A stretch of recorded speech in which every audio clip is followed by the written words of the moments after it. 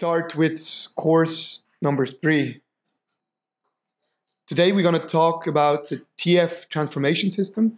It's where you handle all the reference frames, which is an important aspect of mobile robots. And then I'm going to talk about the user interface, the RQt user interface, which is tools that are available for you to analyze and process things in ROS. And then we're going to talk about robot models, which are a description of your robot. Now you're working with the Husky robot, but many robots exist in this format. And then, such as a background knowledge, we're going to quickly introduce the simulation description format, the one that you loaded when you were loading in Gazebo these different worlds. So first, for the TF transformation system. It's a system to keep track of all the coordinate systems that run the robot. And here's an example. On the PR2 robot, you see that it has many coordinate systems. So essentially the base, there might be a map coordinate system, and then each joint, each sensor has its own coordinate system. And with TF, this allows you to ask questions like, where is my base currently in the map coordinate frame? Where is my hand relative to my laser sensor? And it also allows you to do these spatial, but also temporal questions like, where was my hand compared to my base 5 seconds ago? So how it does that, TF, it maintains internally a tree, a temporal tree, between the relationship between coordinate systems. Essentially, it's an entire, like a tree of coordinate systems which each have a transformation in between. Additionally, TF allows you to then transform points and vectors and other coordinate systems between each other.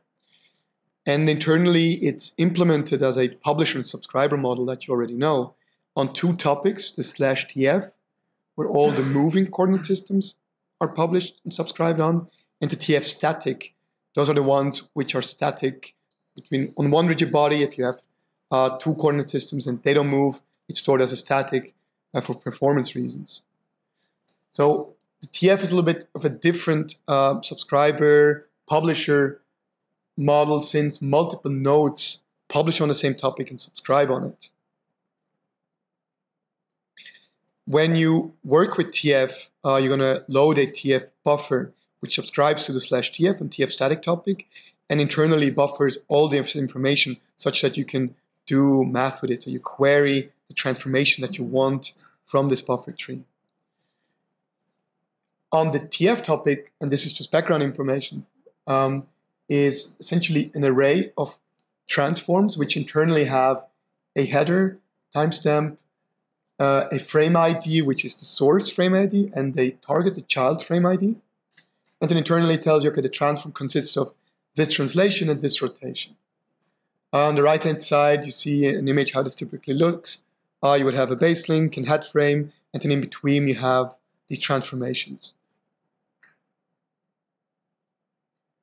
There are several tools that facilitate working with TF.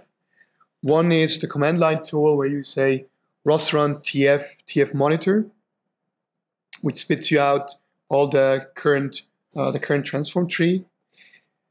And if you need specific transformation between 2 transformations, between 2 frames, you can do ROS run TF echo, and then the source frame and then the target frame.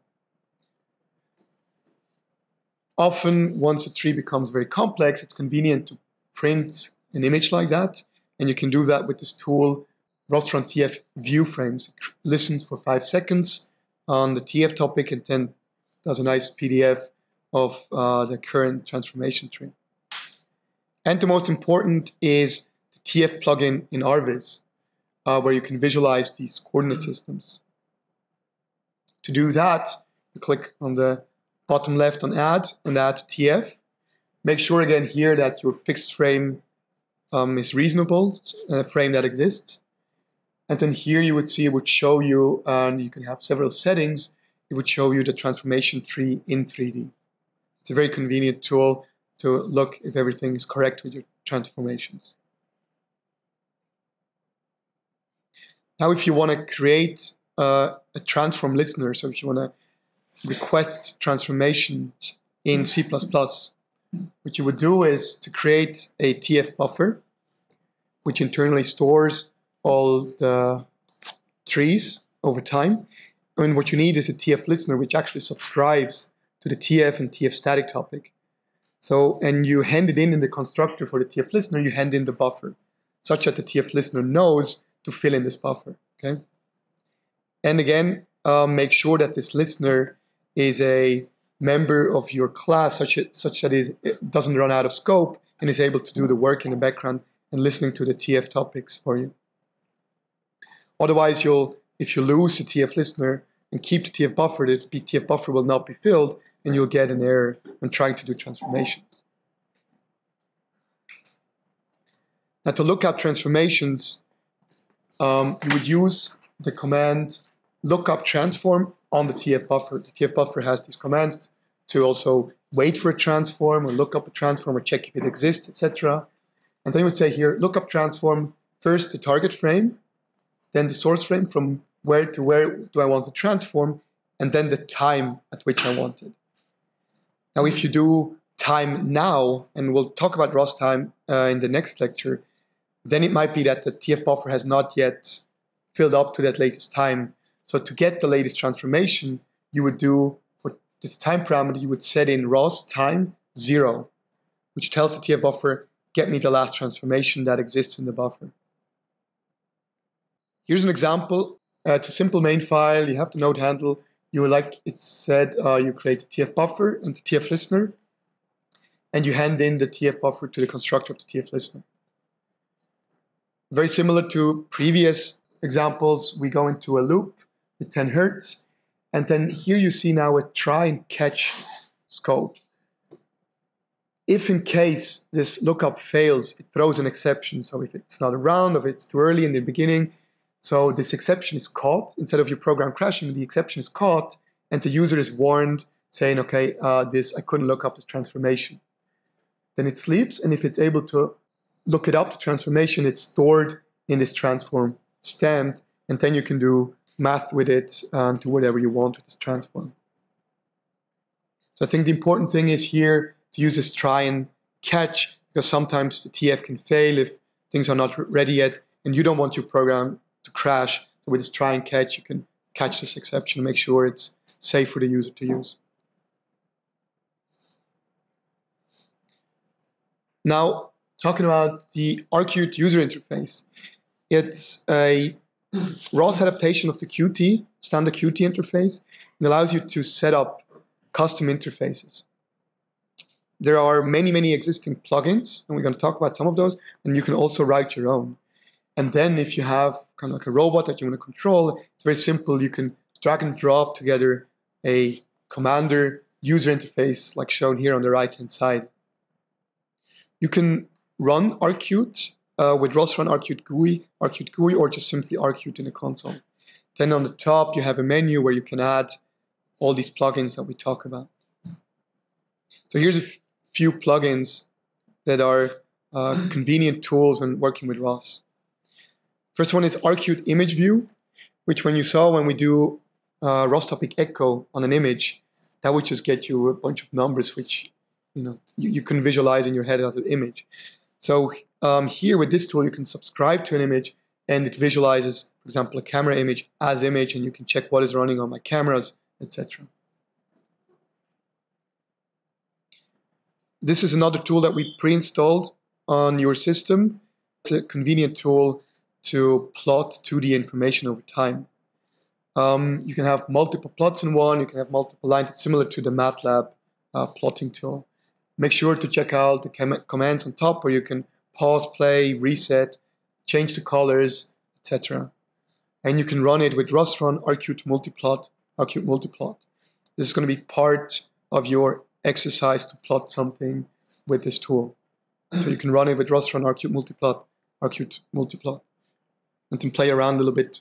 It's a GUI, so it's easy to discover the functionality of it. RQt Graph is a nice tool. It visualizes the current state of your ROS system. So it shows you the running nodes and topics and how they're interconnected. And then again on the top you can show if you want to visualize nodes, topics, dead things, etc. And if you have like, okay, my node is not running, why doesn't it receive any messages? You can either work in a console by checking the node and the subscriber information, or open Arcute Graph, and you would see that these two nodes are not connected. Somewhere you misspelled maybe a topic name.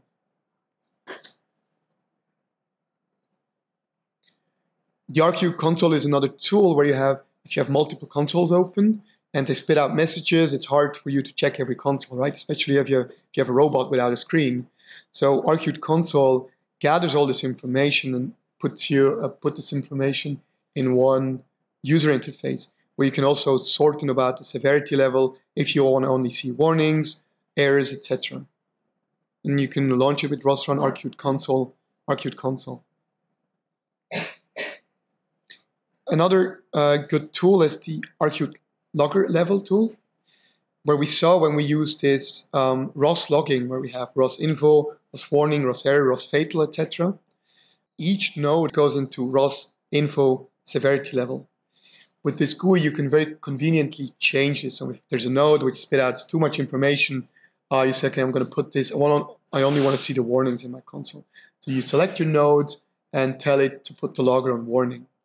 Or if you have a tool that misbehaves and you want to check the inner details, typically the ROS debug information is not shown, but here you can set it to debug mode and get the debug information if you want to analyze the behavior of the node. Okay, so for the last part, I want to talk about robot models. You already worked with the Husky robot model, and this is a little bit background information of how these robot models are built up and how you could, in the future, create your own robot models.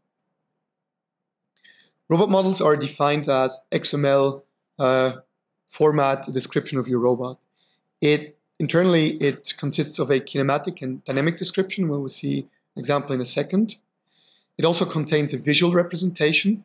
Here, it is kind of like a mesh of your robot. And it contains the collision model, which is important for Gazebo to know where do I check for collision, how does the robot interact with the environment. Often you would use kind of like a nice high-resolution mesh model for visualization because it's nice to look at and represents the reality better. For collision, it's often nice to use primitives because a mesh can be arbitrarily complex to check for collision and would take a lot of time in Gazebo. So people prefer a nice mesh for visualizations and then primitives such as boxes, cylinders, etc. for collision. And then URDFs can be, if you have a complicated robot with options, do I want a sensor or not, etc., can be complex. So there exists the script language XAcro to allow you to modularly build your URDF. It's not something you're going to do, but if you see one day that XAcro is used, this is used to generate robot models in the URDF format. Now, in the URDF format, a robot consists of a set of links and joints, and the joints hold together the links. In this case, you would have your robot, let's say here, the short arm and the longer arm, and the joints would be in between the rigid links.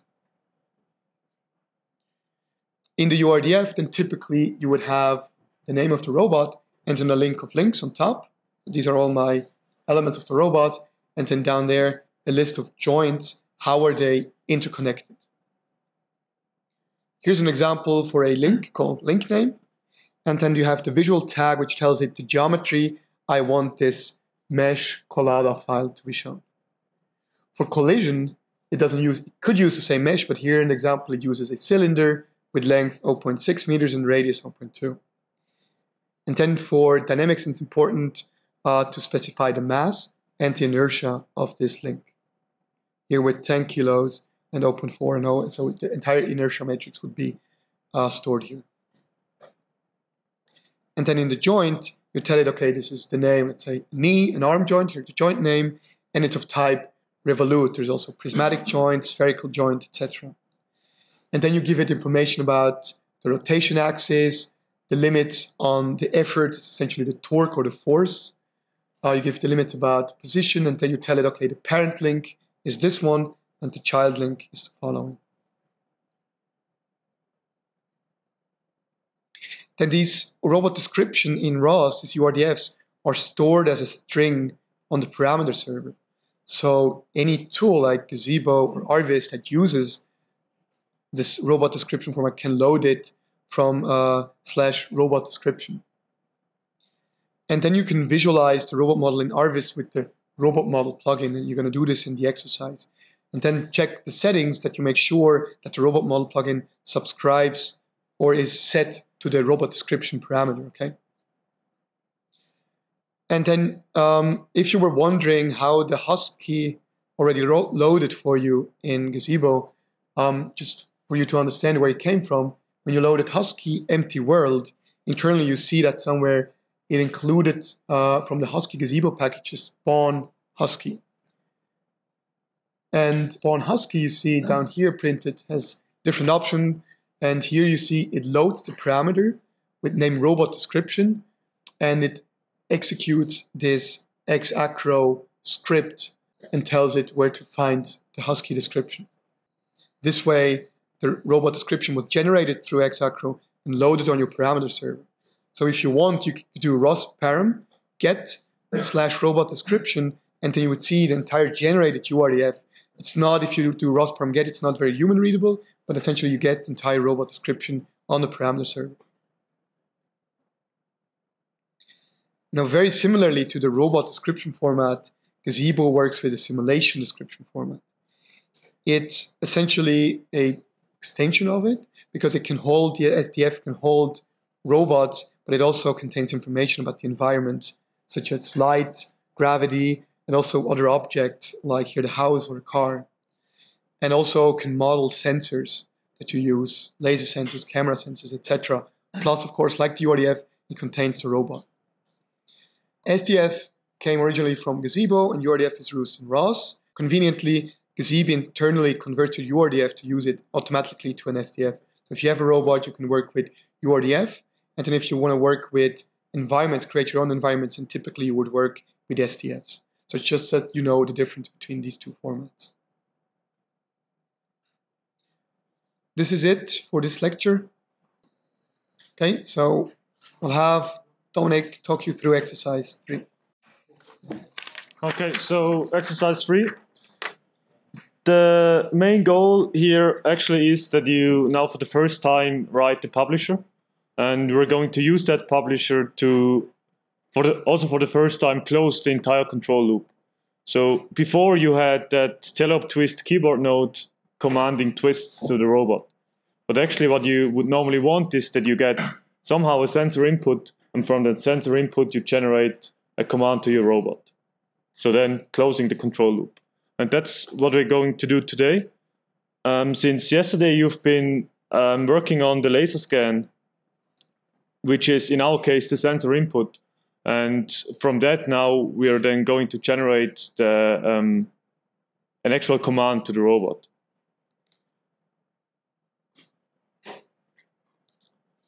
The world that we are going to use for this is here on our homepage. There's a zip file with ROS worlds.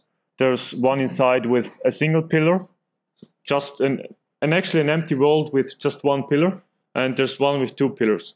So take the world with 1 pillar, because you're gonna need that, and you can store this in your package.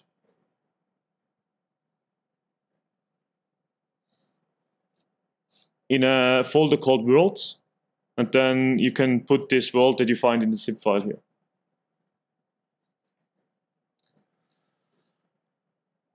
So that's the first point. Then number 2, so you need to rewrite your callback such that you can extract the position of this pillar from the laser scan.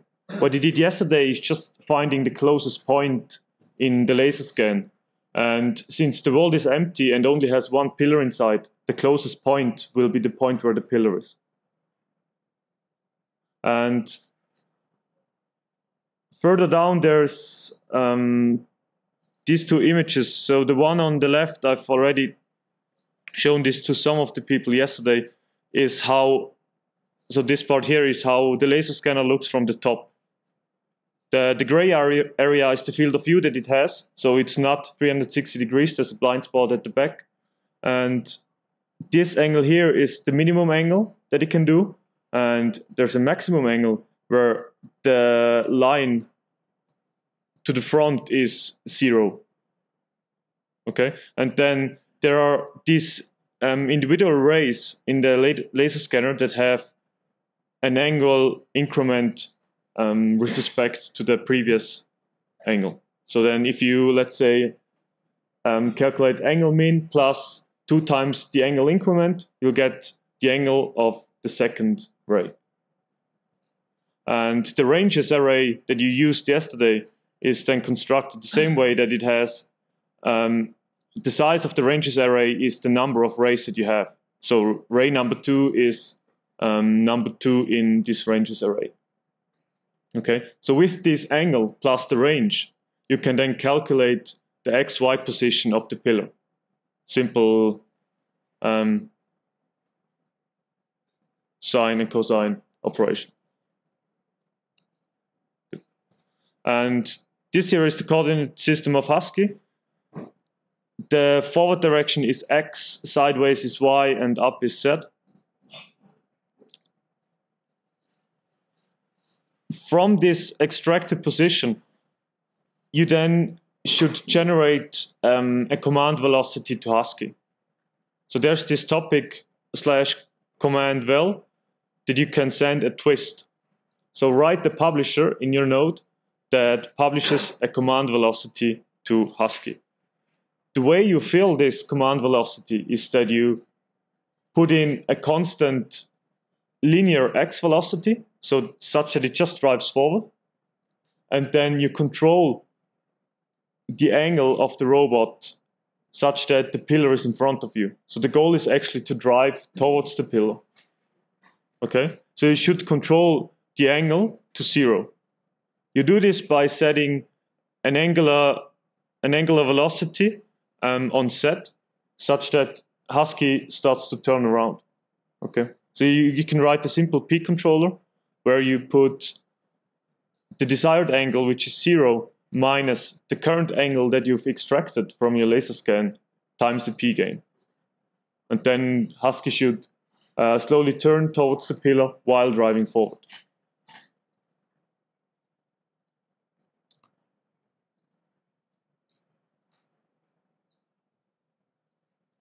And all of this you have to write in the callback of the laser scan function. The way that ROS works is that a lot of it is callback based. So the sensor generates a sensor message. That sensor message is sent out to, in our case, Husky high level controller, triggers a callback. That callback works with that laser message such that it can compute the command. The command is then sent out to Husky, and the callback on Husky is receiving this. So you see that there's a callback chain going on. And then the last parts are adding the robot model to ROS, I'll show that later, and adding the TF display to ROS. The last step then is that you have to write another publisher. So you wrote the publisher for the twist, but you can now also write the publisher for visualization markers for ROS. This is useful that you can visualize stuff in ROS that you did. So in our case, this is the position of the pillar that you've extracted. You can visualize this in ROS using a sphere marker or a cube marker. And you'll find some information here on this link. So these are all the possible markers that exist. And you should just put a marker where you think that, or where you extracted the position of the pillar. Now there's also quite some stuff on how to write this. So we have here an example of how the publisher has to look like for such a visualization message, and also the implementation. So all the parameters that you can set, like scale is the size. There's one important thing is color. There's an alpha value, and if you don't set this to 1, it will be invisible. And the default value is 0. and 0 is invisible. So put this to 1, and then you'll actually see the marker. Another important thing is here, Péter has talked about the TF frames. Now, the marker also has a frame. The position that you're going to extract of the pillar will be in the frame of the laser scanner, right? So the laser scanner measures everything with respect to itself. The distances is with respect to the laser scanner and also the angles. So the position that you're going to have is also in the frame of the laser scanner. Now, to display the visualization marker correctly in ROS, you have to put here the frame of the laser scanner. Because then what ROS does is it takes in this message, sees, well, this is in the frame of the laser scanner, but my ROS is in the frame of ODOM. So to visualize it correctly, ROS will then automatically transform this from the laser scanner frame to the ODOM frame using TFs. But that's all in the background, and you don't have to do anything for that.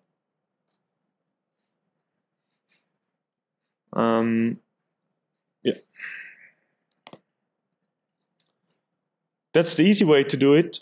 Then there's a hard way. The hard way is that you don't specify the laser scanner frame in the message, but you transform the point by yourself into the ODOM frame and then send the point in the visualization message as a point in the ODOM frame. But for this, you have to have access to the TFs, and you get that by writing a TF listener. So then this is how the world looks like. There's a single pillar, and Husky should actually drive towards it. Now I'll quickly show this.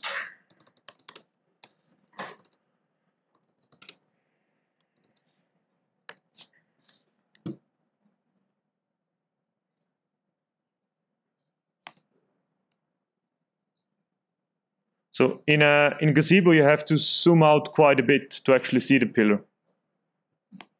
So it's placed a little bit too far away.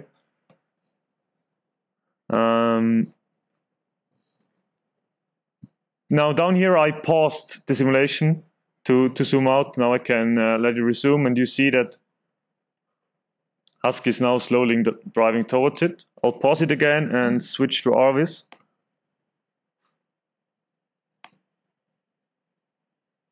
Now this is still the old ROS setup that we had. So you see the laser scan, and also here the points of where the laser hits the pillar. Now what we can do here is we can add now the TFs. Okay, and then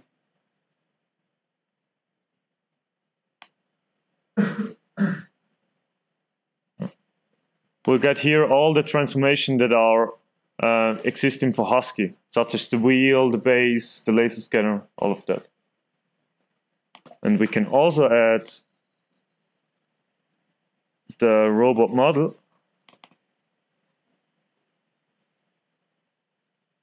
And then Husky is here nicely visualized. And I've also prepared the marker. So by topic, Husky high-level controller, I called it visualization marker, and I can add this here. And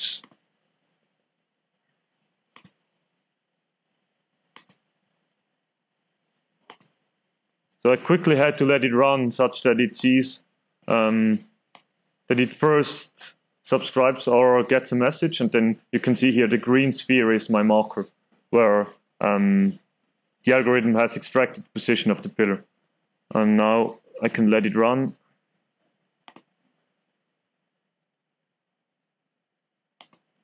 So you can see there Husky moving towards the point, and then in Gazebo it will eventually drive into it. Yeah. Now we can't really... no. Now it's lost. Good. So, and then nice to see here now is that if if you can't really detect anything anymore, you now really see what the visualization marker can do for you. So it's a great tool to actually debug stuff. Now you see that the point that I extract is jumping around. So something is clearly wrong, right?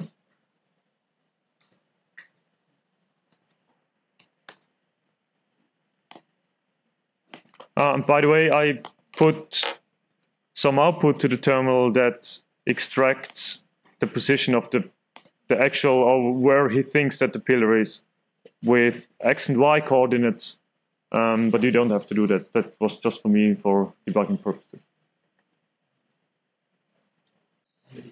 Evaluation checkpoints are first that Husky should actually drive towards the pillar. So you get some points if Husky just drives by itself somewhere. And if it successfully hits the pillar, you get some more points. Then an important thing is that the ROS configuration. So you should be able to show TFs, the robot model, and the laser scan together with, this is missing, and then together with the visualization marker. But this is evaluated separately because it's a little bit more work than the three things above.